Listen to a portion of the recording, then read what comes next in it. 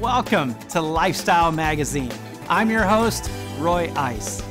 On today's show, we're going to meet two amazing people with kids in the center of their hearts. Phil Rigo felt called to found an orphanage in Haiti. Jeanette Yoffe, a foster and adopted child herself, founded a support center in honor of her biological mother. Both strive to support transitions to happy and healthy permanent homes. This is Lifestyle Magazine with your hosts, Roy Ice, Mike Tucker, Dr. Sharmini Long, OBDK, and Lionel LaMountain.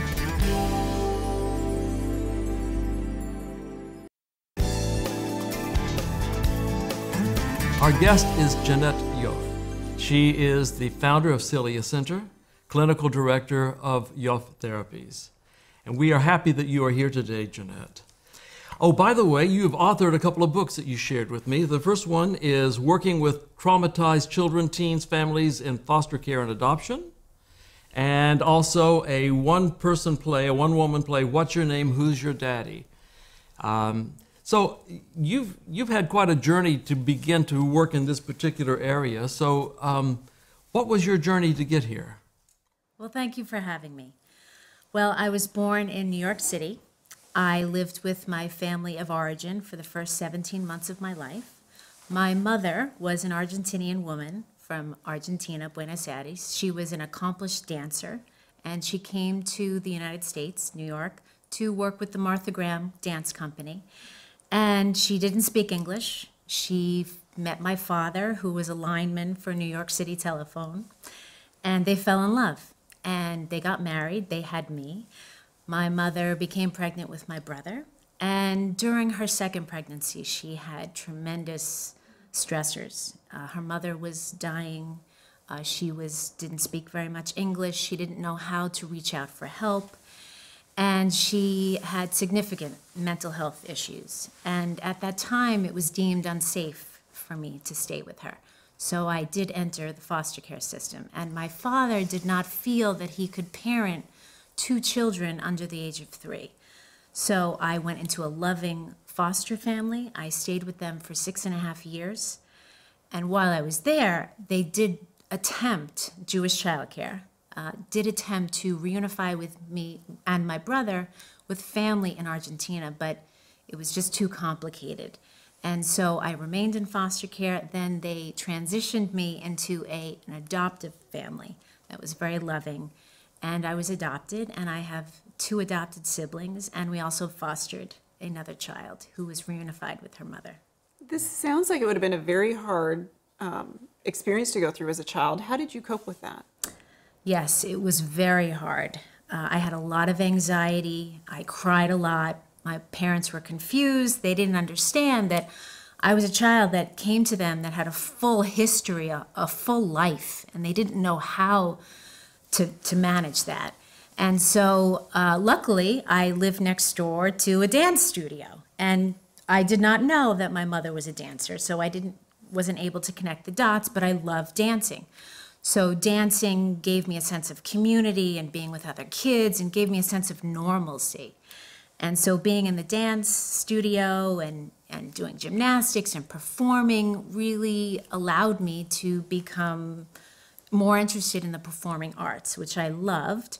And I got involved with theaters. I performed in ensemble theater studios and productions, and I just loved it.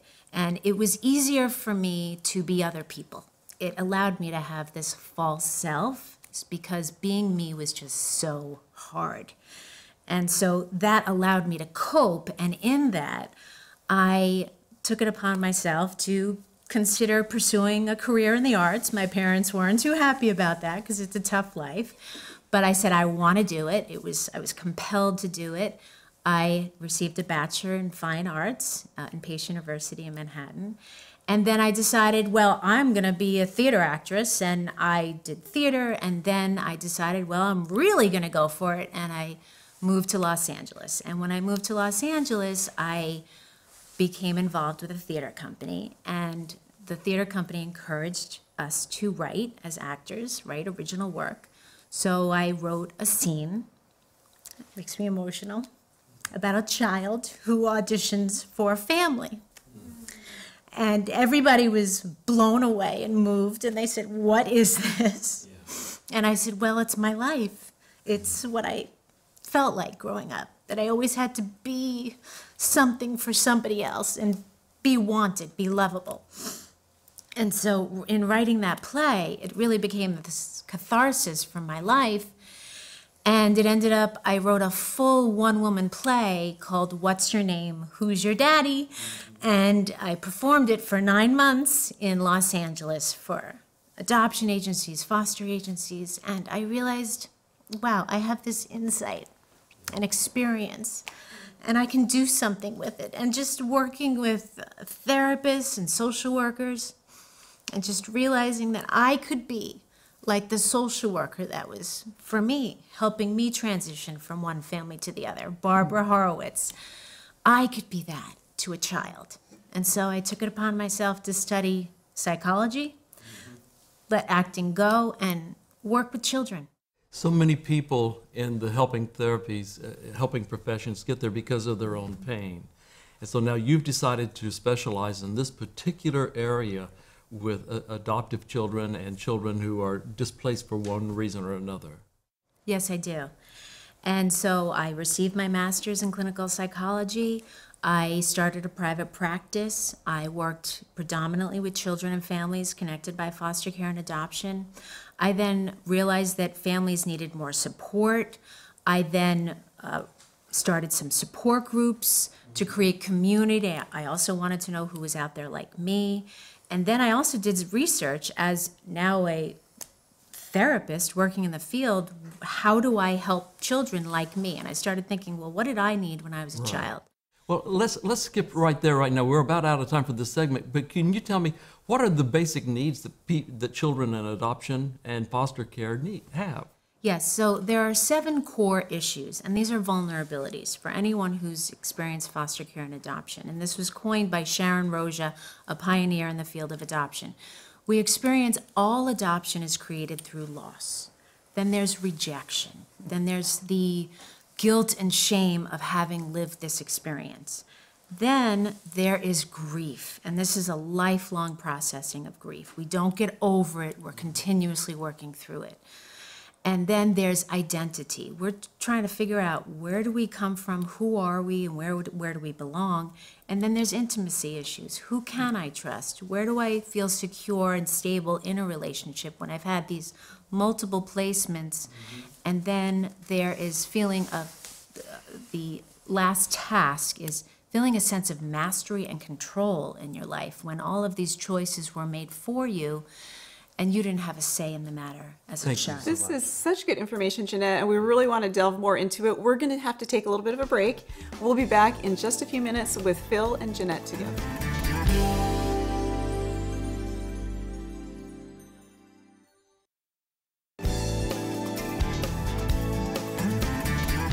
We're back with Phil and Jeanette.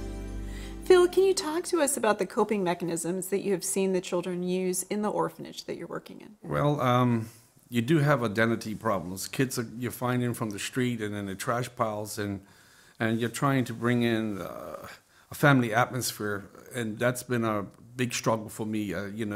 Rejection. When the baby cries, they cry to the wall, they cry to a tree. They have no mother, no father. That's been a big battle for me. Jeanette, you founded the nonprofit Celia Center in honor of your birth mother. Tell me about that. Yes, so working with families connected by foster care and adoption, I found that we needed community. Other parents needed to know that they were not alone in their experience because they need a lot of support. And I also wanted to learn who was out there like me still dealing and coping with all of these core issues. So I wanted to bring us together as a community. So I started Celia Center. And Celia Center's goal is to bring the constellation, that's all members that are connected by adoption. That's the first family of origin, that's adoptees, and that's adoptive parents. And we all sit together in a support group, and we hear each other's point of view so we can have compassion. Because there's a lot of negative stigma about birth families, and there's a lot of negative stigma about youth and foster youth and adoptees. So I wanted us to just bridge that gap, form community. We have mental health conferences, we have arts festivals, adopting resilience, fostering the art of creativity, to bring out, transform, healing, and so that we can all as a community support each other in our growth. It's interesting, we've asked two different questions of the two of you to start this segment, and the answers came back really pretty much the same. We need connectivity for children. Children need someone in their lives, someone who cares, who loves them, who will nurture them, and provide a resource for them. Phil, I'm impressed by how you're trying to do that in Haiti as well. Put people in these children's lives in order to give them someone who loves them. Yes, it is. It's a battle. I'm not qualified for it, but you know, when God sends you down there, you kind of, you know, you're not a dentist, but you're pulling teeth. You know, you got a child that's, you know, has got problems. You're trying to identify with the problems, but you know, I think God makes up the difference in you.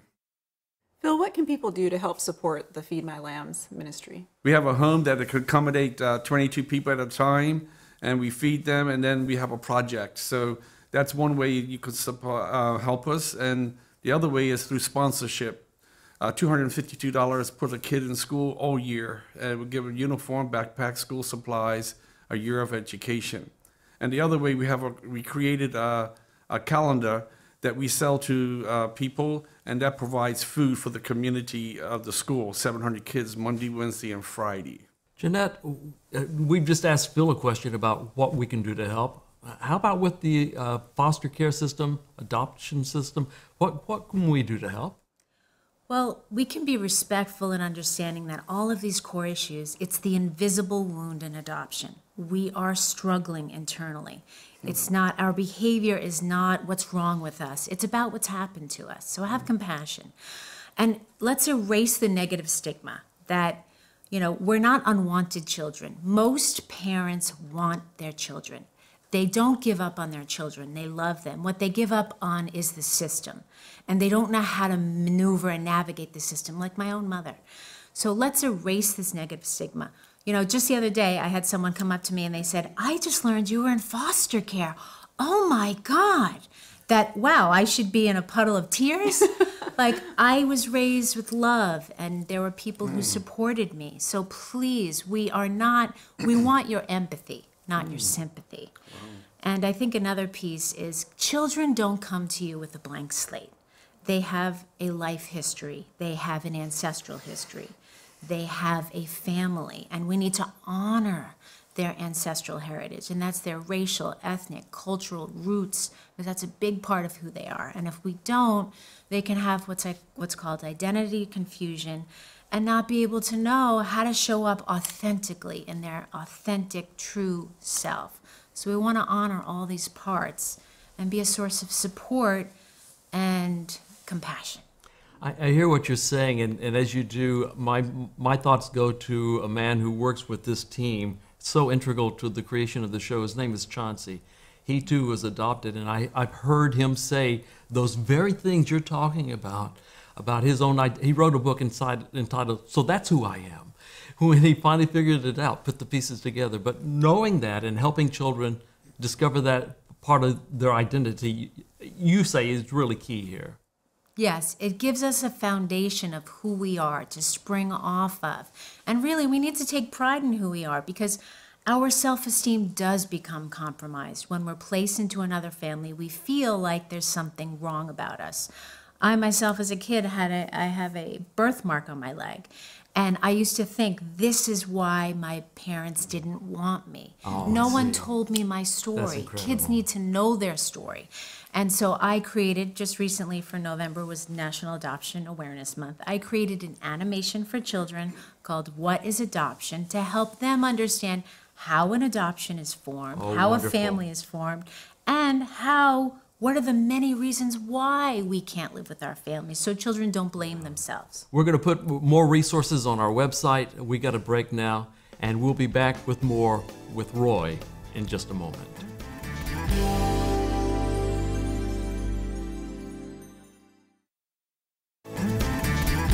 Both of our wonderful guests today clearly exemplify what we encourage people to do within our Aware Key number 5, existence. You were made for a purpose, and that purpose is to, in some way, find people in need that you can serve and help to make their lives better. If you're curious about your purpose, take a look at some of the segments of society that you are naturally passionate about and ask the question, how can I serve and help them live their best life possible today?